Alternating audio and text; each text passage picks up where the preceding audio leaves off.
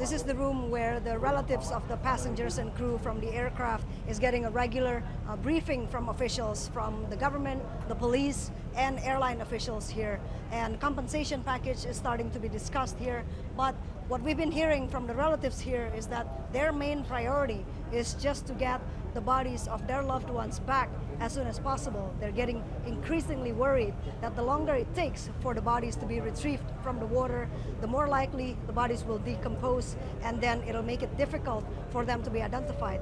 Now we know that today among the bodies that have been identified is one of the flight attendants from the aircraft. And it's been a slow progress for the relatives here in terms of bodies to be retrieved from the water.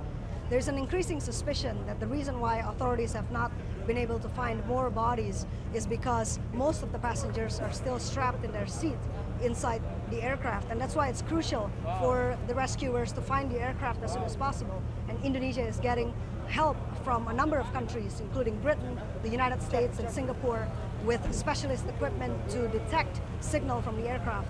But at this point, no signal from the aircraft has been detected just yet.